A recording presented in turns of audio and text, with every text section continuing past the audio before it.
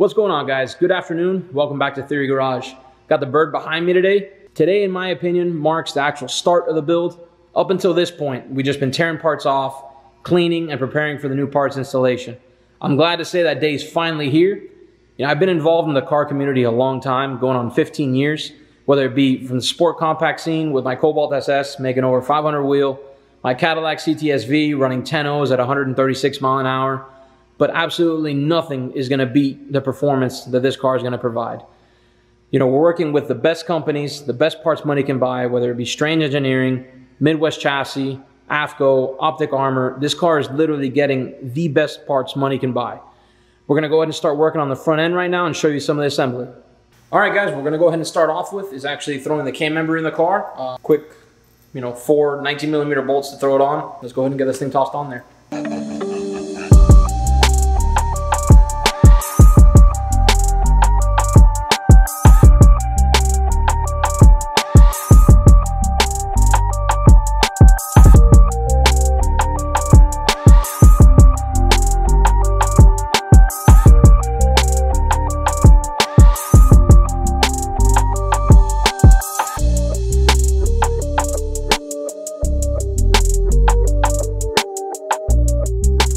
We already threw on the passenger side. We're going to go ahead and throw on the lower control arms right now, and followed by the steering rack. Pretty much this is looking like it's a big Lego set for adults at this point, and everything's going together pretty smoothly.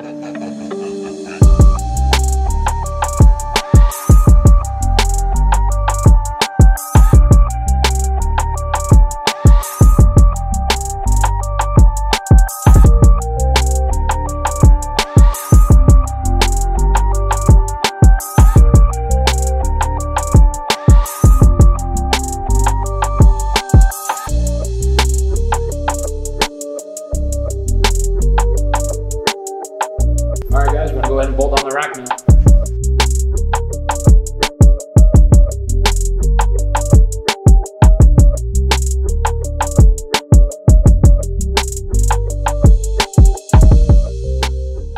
Alright, so we got a little bit caught up in the work there, but we got the crash bars installed, the steering rack, lower control arms. Obviously the K-member was the first thing we installed. So we're going to go ahead and move on to the upper A-arm bracket. We'll install the upper A-arm, and we have to assemble our Strange double adjustable shocks in order to slap them in there. All right, so we already got our first shock assembled. We're going to walk you through the steps of assembling the second one. Already got our ride height rings pretty much bottomed out there. Now take off the top hat, slide that out the way. Spring goes all the way down. We got our thrust bearings right here.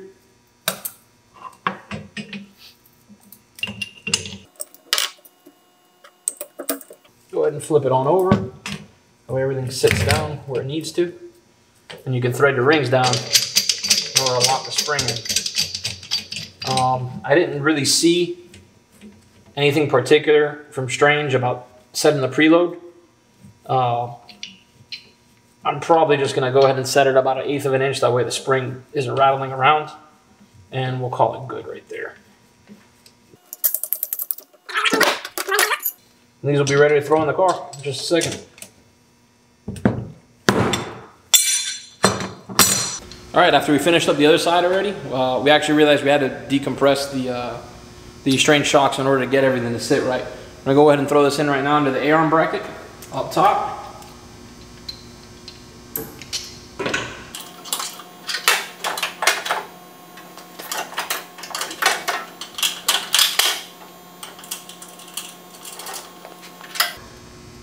And the lower one.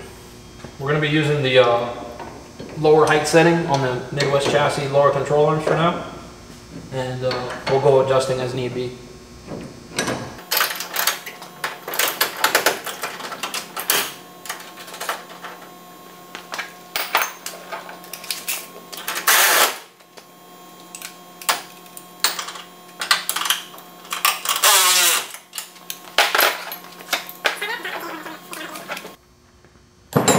We're going to go ahead and move on to putting the chromoly spindle on right now.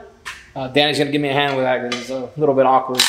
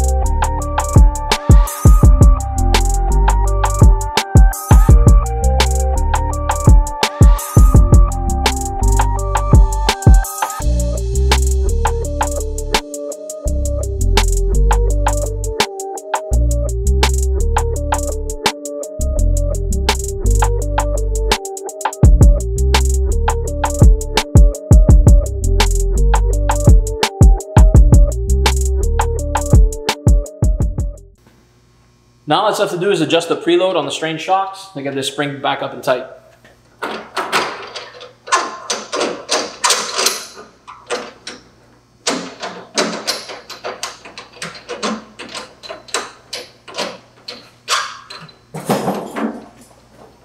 So lastly, all we have to do is go ahead and insert the tie rod into the spindle. Obviously, we have no idea on any of our alignment settings as of yet. So we're just gonna go ahead and throw these in as they are. Once we get some wheels on it, we'll go ahead and measure it out.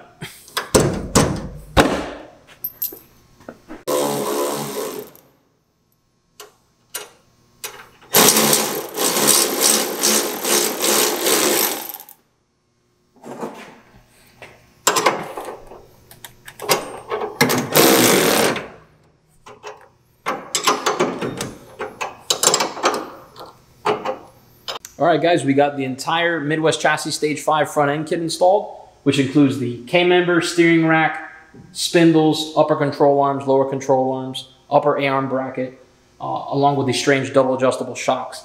We're gonna go ahead and move on next to the Strange hubs and brakes. So go ahead and see that next. All right, guys, we're down to pretty much my favorite part of the front end assembly, which is gonna be the Race Strange Pro Series front brake setup. We have all the parts laid out on the table. We already went ahead and knocked out the passenger side. We're gonna go ahead and start working on the driver's side right now and walk you through the entire assembly. All right, so the first thing we're gonna do is wrap up the Strange front hubs. We already have the wheel bearings packed with grease and laid in the hub. So we just gotta go ahead and slam in the oil seal real quick. Just gonna line it up as best as I can. Use this puck to try and slam this thing in evenly. A little bit more on this side. That's ready to go. So the only thing we got to do now is go ahead and put the caliper bracket on the car. We already figured out the shimming and everything to get the brake pads lined up on this side. So the next side should go together really smooth. The Strange setup is incredibly complete. All your necessary hardware, all the brackets, literally everything goes on like it was intended to. These little raised areas right here, they're going to go ahead and space it from the spindle in order to help us center the caliper with the rotor so we have even pad wear. Go ahead and throw them on real quick. Nice and easy. All the hardware is zinc coated. This stuff's going to stay in nice condition for a long time.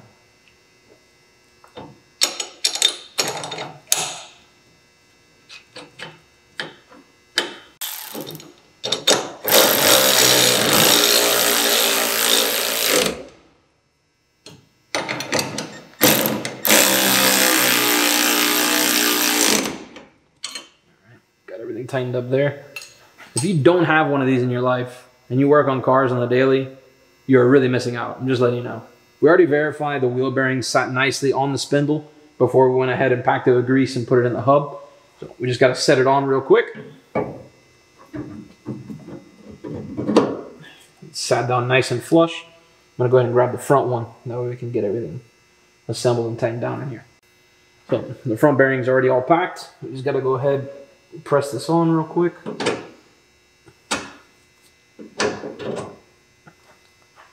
And take this socket, make sure she's seated all the way. I'm pretty sure she already sat, but yeah, she's all the way in.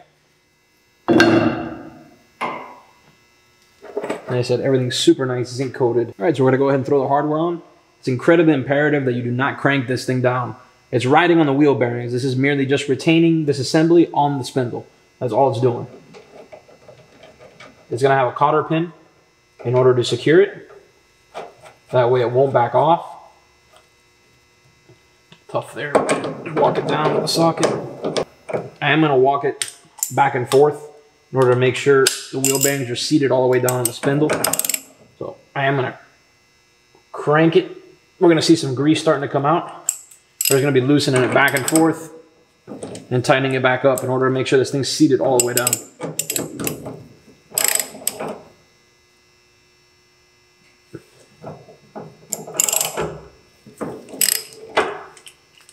We already got the castle nut on, which is going to help retain this hardware. Last thing to do is just go ahead and throw the cotter pin in. We slide it in.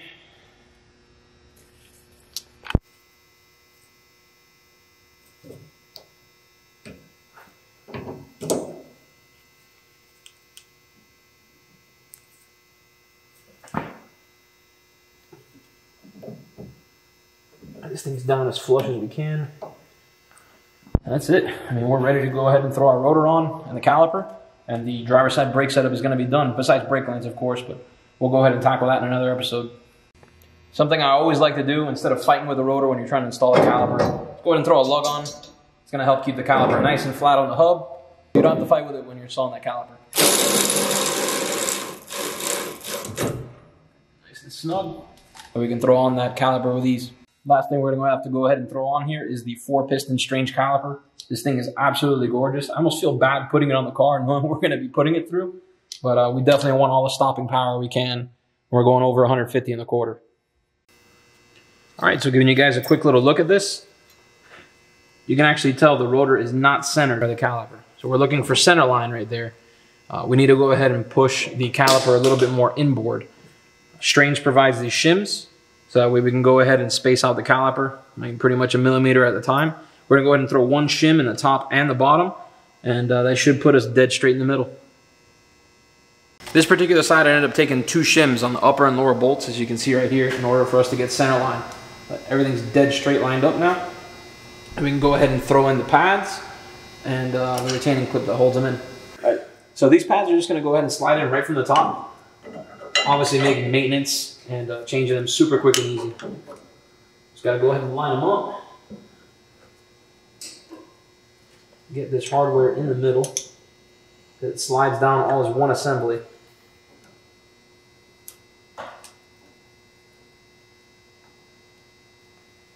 Bolt enters from the front. And the retaining nut on the back. And of course, because you gotta let everybody know what you're running. The last piece is gonna be the Strange dust cover. Extremely nice touch to the front end here. Pop it on. There you go. Our Strange Pro Series front end brake kit is complete. All right, it was a bit of a 2-person affair to go ahead and toss this piece in. I had to be underneath the dash while Danny was over here tightening the Allen head bolts. But we got the billet adapter plate all mounted up on the dashboard here, so we can mount up our Strange dual reservoir master cylinder. So 2 quick Allen bolts to go ahead and put this on.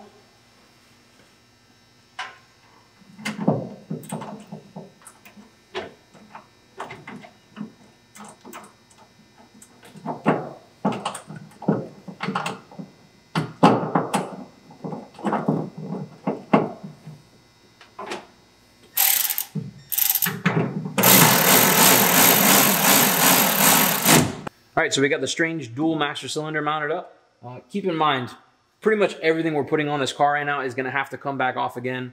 That chassis is gonna need everything from our setup in order to set this up properly for us. So, I mean, essentially all this metal from behind the wheel well is gonna be gone. So we can go ahead and mount up our proportioning valve and line lock. Everything's gonna go tucked away back behind there, cleanly in the corner. All right, guys, we're gonna go ahead and close it out here. We got a ton of stuff done today, from the Strange brakes to the dual master cylinder, along with all the other associated Strange products we put on today. Like, comment, subscribe. We're gonna go ahead and clean up the shop. We'll catch you next time.